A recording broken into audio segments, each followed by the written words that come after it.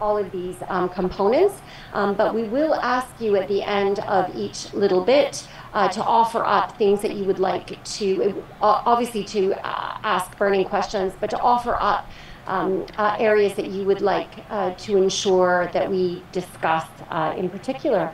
And with that, I would like to hand over to my colleague, Professor Leona Poon.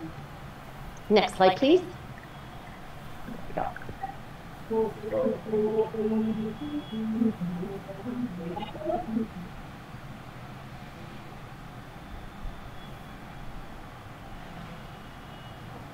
Grow taller. I have to. Good morning, everyone. I have to grow taller so you can see me. So, thank you. Thank you, Laura, and thank you for the great team, the ISSHP, for bringing me here. Is really an honor for me to be in this beautiful city. And I will be very brief, and I don't actually have a clicker. May I have? Oh, you will click for me? Okay, thank you. Okay, so obviously, I'm very passionate about prediction and prevention of preeclampsia, and I'm honored to be part of this team to develop the latest guidelines. So I just want to highlight some aspects of controversies and where we're heading. So next, these are my disclosures. We can go on to the next slide. Thank you. So let me start with prediction of preeclampsia. And next as well. So I have some animations, so I'm afraid you have to keep hearing me saying next. So this is quite well known. This slide I've been presenting, Kipros has been presenting this slide all over the world for many, many years. But then just to highlight where we were several years ago, many years ago, with the NICE in 2010, developing, recognizing the need of early prediction and coming up with a list of high-risk factors and moderate risk factors. And then several years later in the United States, ACOG also adopted a similar guideline in 2018. This approach is very, very simple. As you know, you go through this checklist and you say that, okay, you have these risk factors and therefore you're at risk of preeclampsia. But then I would say that at that moment in time, we didn't have the evidence to tell me the screening performance. So we took the liberty of applying this screening approach in our research population. And then you can see that the screening performance is not as good as expected. For the detection of term preeclampsia, the detection rate is 30%. For preterm preeclampsia, the detection rate is better at 39%. So I think it is very important for us to recognize the limitation of this approach and then build on and develop a better model. Next. This is where my work has been focusing on, developing a better model, combining a series of maternal factors with the measurement of uterine artery Doppler on ultrasound, measurement of blood pressure, and also serum placental growth factor. With this approach, we are able now we're now able to achieve a detection rate of 90% for the detection of early onset preeclampsia at a 10% false positive rate. And then for preterm preeclampsia, the detection rate is a little bit less at 75%. Nonetheless, this is already sufficient for us to provide effective prevention. And as for term preeclampsia, I think we're still not there yet, achieving only a detection rate of 45%. But then I think there'll be more and more research projects coming along to demonstrate that there are other methods of screening for term preeclampsia. Next. So back in 2018, actually now still the case, we do recognize that there isn't one single test that can achieve effective prediction of preeclampsia. And then we came along and we've demonstrated that a combination of maternal factors with a series of biomarkers, namely blood pressure, placental growth factor, and uterine artery Doppler, can select a cohort of women who may benefit in particular from 150 milligrams of aspirin. So essentially, the ISSHP recognize the better model, but we also recognize that the limitations in this model across the world. Because where we are is that we really want to push ahead with implementing a first semester combined screening across the globe. But we need to recognize the limitations of clinical settings, etc. Next. Women should be screened for clinical risk factors at the antenatal care booking. This is essentially a good practice point. They So I don't want are to dwell on these points, but then you can refer not to the doing guidelines. But then Zoom highlighting direct the fact that within our broadcast. guideline, we also recognize previous That history of stage prior food they are placental being abruption, prior stillbirth, and prior fetal growth restriction, and IVF. Next. So, and then if testing is available after appropriate counseling, then women should be screened at 11 to 14 weeks for preterm preeclampsia using a combination of clinical factors as well as the 3 biomarkers as mentioned, as available, even if they have already been identified as having clinical high risk factors. Next, I think I have a slide to explain why. Next, yes, next. So here, based on many of you asking me a question, what if I have a woman with a strong risk factor based on the NICE approach? And then should we still screen her for preeclampsia using the triple test? So this is how I develop my research. You ask me a question, I come up with a research idea, and I demonstrate to you the evidence. So I've divided the analysis according to NICE risk factors and ACOG risk factors. The top one is the ACOG risk factor table. And then if a woman is considered ACOG positive, the risk of developing preterm preeclampsia is about 1%. And if a patient is doubly positive, meaning ACOG positive and multiple test positive, then actually her risk is substantially increased to 4.8% from a background risk of 0.7%. But then if a patient is ACOG positive and then the triple test negative, I can then substantially reduce her risk to 0.25%. Of course, there is never a no risk situation, but then a low risk is observed here, and we can achieve a relative reduction of 0.05.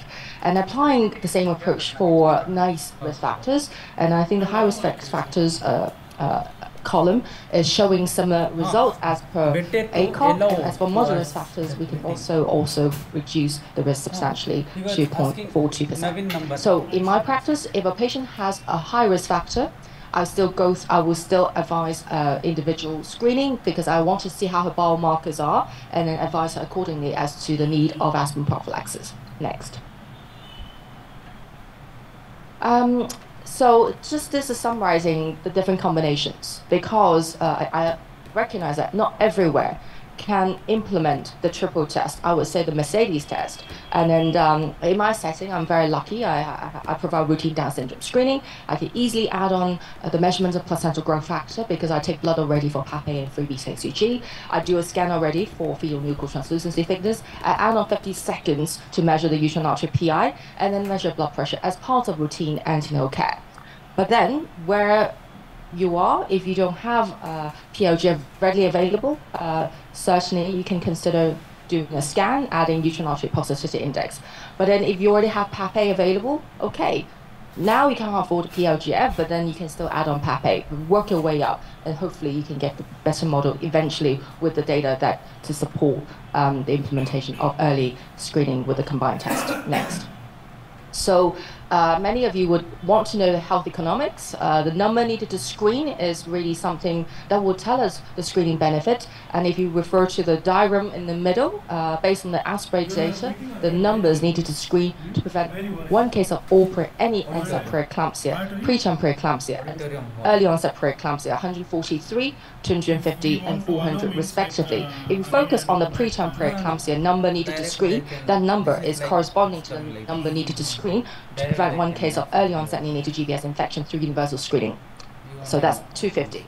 And on the left, you can see all the numbers needed to screen in relation to cancer prevention. And I would say that, preeclampsia, okay, it's not the same as cancer, but still the number that we are generating is very, very respectable compared to the thousands that we are seeing on the left side of the slide. Next. So briefly touch on prevention. Move next.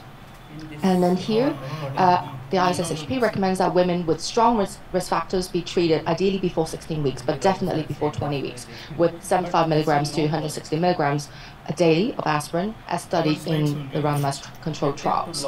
So we are giving flexibility wherever you are. Because obviously when we develop guidelines, we don't just think of what happens in Hong Kong, what happens in London. We need to think of the rest of the world. So thank you. I have a clicker now, so feel like I can move on.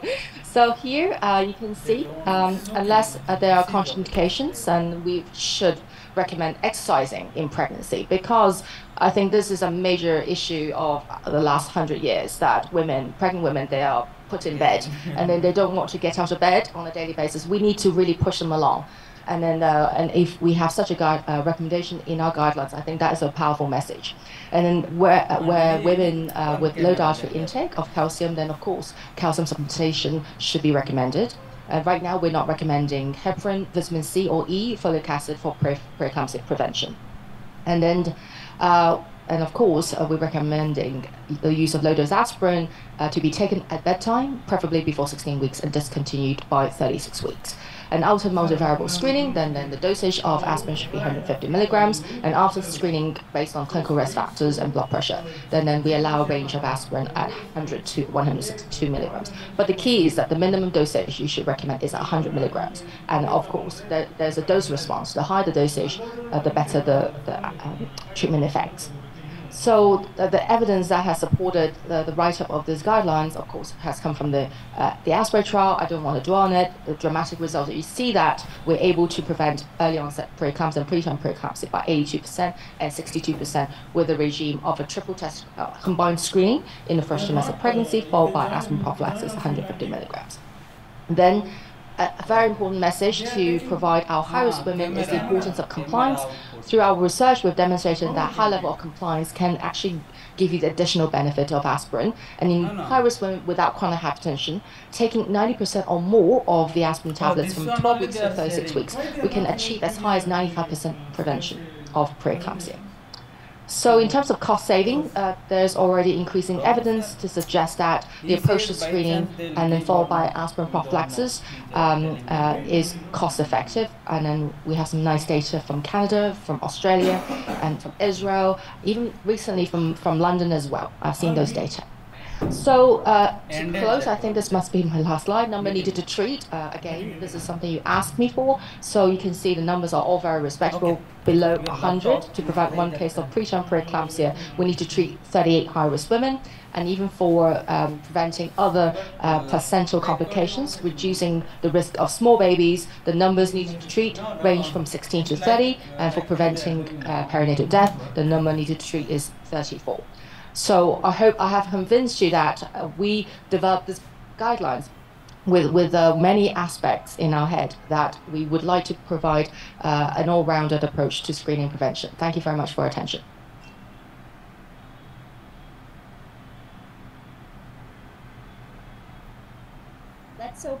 Let's open for 2 questions at this time. Anyone? Any question or any comment on how prevention works in your scenario, the challenges? Yeah, I have a question. Do you think we need a separate guidelines for the low socioeconomic countries? Because in a place where we have, let's say, 1,000 women coming in, screening with all the modalities is just not possible. The cost is prohibitive. So what would be the alternative? Can I have my slide back?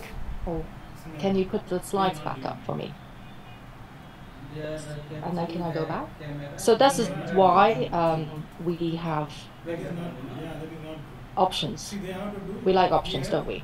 So this is how we came about. FIGO, ISSHP, and we developed our guidelines with the whole world in our mind. Yes, it's not like we have to do the triple test everywhere. We need to build a model and starting from maternal factors with blood pressure. So right now our recommendation is that you start with that, and if possible you could consider second-tier screening. You could say that you screen 100% of pregnant women with the combined, but the double test, single test, blood pressure with maternal factors, and maybe then you would say that 30% of these high-risk women will move on to the second-tier screening. The second-tier screening could be PLGF, with or without uterine artery-Doppler, or vice versa, depending on where you are. And then ideally, of course, I would like to do the triple test. And I have also demonstrated, I will show some data that PAPE cannot really replace PLGF. I wouldn't even say it's an okay alternative. I gain 1% detection rate if I add PAP-A. So you decide tomorrow. I'll show you some data, and then you know what I mean. So I think we can be deluded to thinking that we can use PAP-A, but right now it's okay. We can say that we borrow a test from the Down syndrome screening, but actually the incremental value of PAP-A is minimal. So you can start with that, and we've demonstrated nicely that contingent screening is possible, whereby you basically identify a smaller group of women needing second-tier screening. And I think history taking, blood pressure measurement, if you can't do it here, I don't know who can do it. So, and also, we've also been quite pragmatic in terms of how we measure blood pressure. The ideal scenario is whereby you measure blood pressure simultaneously in both arms to get the best value. For most, you don't underestimate the use of blood pressure, because that is one marker that has been very strong in our model, very, very tight SD, very reliable. And so, this is something we do on a daily basis in our antenatal clinic. So I think this is something you must incorporate within your risk assessment. And then although that's the best practice approach, double, both arms simultaneously, we're also recommending that you can measure in one arm, but then you must at least measure twice, because the first measurement is really not reflecting the woman's blood pressure. You need to measure it twice, because the first measurement is higher, and I don't think a high measurement is going to be able to differentiate the at-risk women from the normal intensive women, because the separation of the two groups is very, very, very small. Whereby if you measure the second time, you account for that stress level. Because for me, a high blood pressure in a clinical setting, you can say it's white coat hypertension, but not quite there, because it's not exactly hypertension. But that degree of stress level has to be accounted for. And when you measure blood pressure again, the second